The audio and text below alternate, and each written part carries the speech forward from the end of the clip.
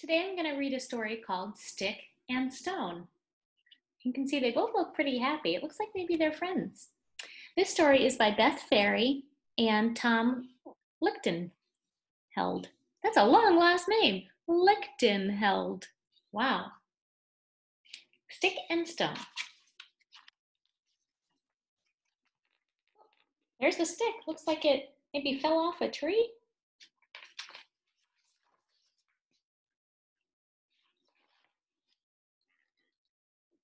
Stick. Stone. Oh, look at their faces. Do you notice something in their expressions? Neither one looks very happy, do they? Did you also notice something about their names?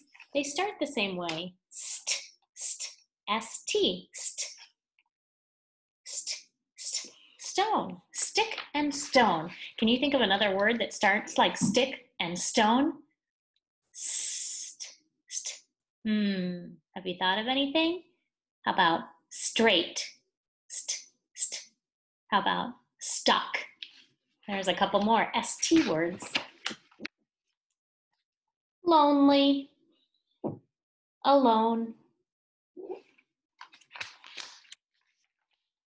a 0, a 1. Oh, look, it's the shape of a 0 and the shape of the number 1.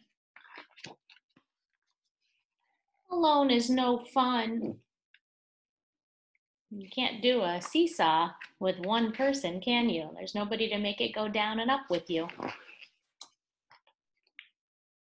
Stick, stone. Along comes pine cone. Makes fun of Stone, always laughing at him when he falls off. It would probably be very hard for Stone to stay on that swing. He just rolls right off. But it's not nice to laugh at someone. Won't leave him alone. Kind of seems like a bully, huh? Vanish, says Stick. Vanish means go away. His word does the trick. Oh, how do you think Stone feels? I think he feels pretty grateful to Stick. Stick stuck up for him. He was a good friend. Stone whispers, "Gee, you stuck up for me." That's just what sticks do. Friends do it too. Stick, Stone, no longer alone. Oh, look, Stone is helping Stick now, so he can reach the rings. Stick, Stone, a friendship has grown.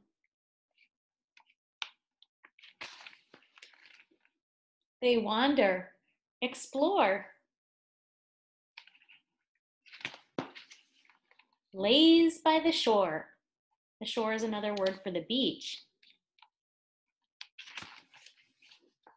Then thunder and rain. Boom! A loud hurricane. Thanks.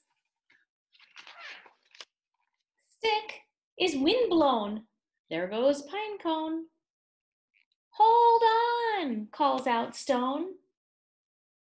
Also, Stick's not heavy enough to stay down on the ground. He's getting blown around by that strong wind. Again, he's alone. He doesn't know where his friend Stick went. Search day, Stick, Stick, Stick! And search night, no Stick in sight. Oh, did you notice that rhyme? Night, sight. They rhyme. They both end with ite. What's this? A huge puddle? Stick stuck in the muddle. He's saying, help, he's upside down. That word is upside down. Help. Stone rescues him quick.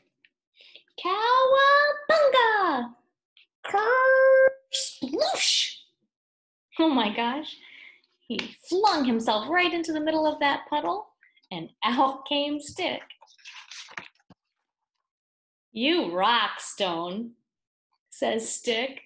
Get it? You rock, and he's a rock. That's just what stones do. Best friendship rocks too. Stick, stone, together again. Stick, stone, a perfect 10. Look, 1, 0, that makes 10. Now look at their expressions. They seem pretty happy, aren't they? I bet that's how you feel when you're with one of your friends.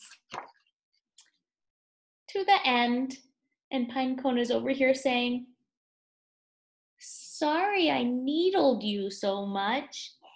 You get it? Pinecones have needles. And if you needle someone, it means you kind of poke fun at them or poke at them. So at least he's apologizing and he realized what he did was wrong. Maybe they'll agree to accept his apology and they can all be friends. And that's the end of Stick and Stone. They're cute, aren't they?